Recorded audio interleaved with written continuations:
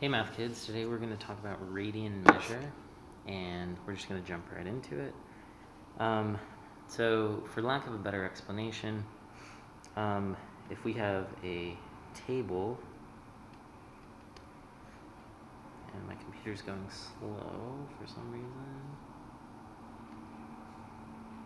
Okay, so if we have a table, this is not a very good picture of a table, but you can use your imagination.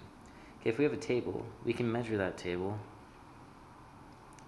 from here to here, like the length of that table. We can measure it as, we can measure it in feet, we can measure it in meters, we can measure it in inches, we can measure it in centimeters, etc. So we can measure it in a lot of different things. It means the same length, but we'll get a different number attached to it, whether we do it in feet or meters or inches or centimeters or miles or whatever we want to do it. So that's really all radians is, but with an angle.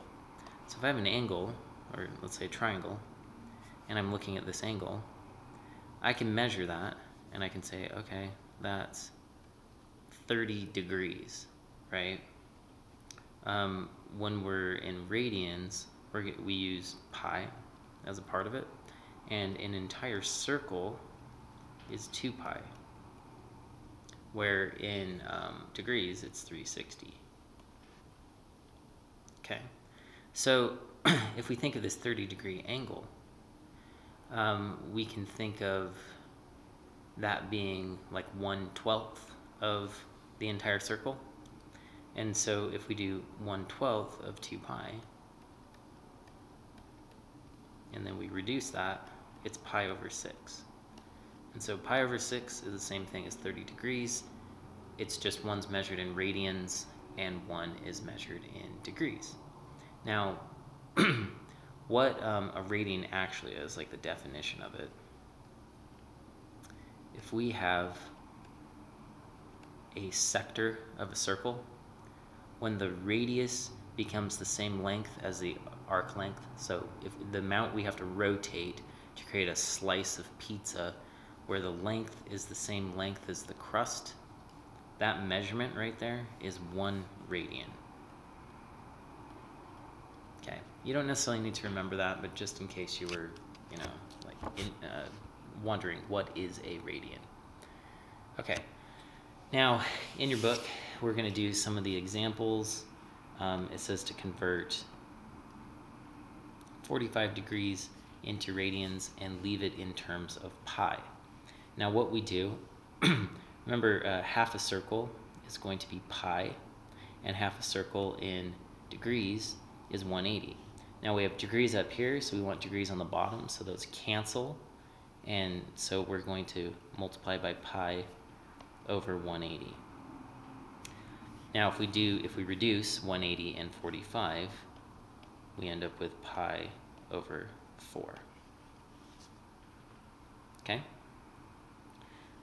So pi fourths is the same thing as 45 degrees. Okay, now we want to go the other way. Oh, never mind, sorry. We're the same way. So we're going from degrees into radians again. So we use this again, pi over 180. This time they want us to do it using a decimal. And so let's see. Pull up the calculator. We do 126.5 times pi divided by 180. Hit enter, and we get 2.207. Okay, and if we round that to 3 significant figures like IB asks us to, it's going to be 2.21 radians.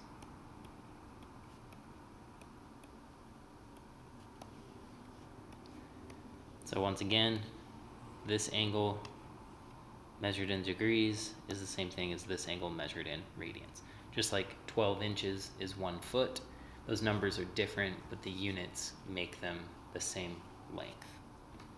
Okay, now we're going to go the other direction. We're going to convert 5 pi 6 into degrees, and then we're going to do 0.638 radians into degrees. Now, because our units are radians, we're going to flip that fraction upside down that we're using. And so I'm going to now multiply this by 180 over pi. And one way that you can think about that is we have pi on top, so we need pi on the bottom to cancel it, because typically when we have degree measures, we don't have pi in our answer. And so cancel those. We do 180 times pi divided by 6. So 180 times pi divided by 6. And if we do 3 significant figures, that's 94.2.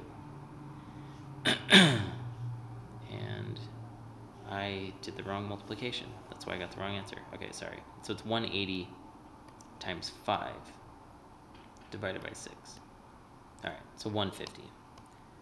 So 150 degrees. Okay, once again, 5 pi 6 radians is the same thing as 150 degrees.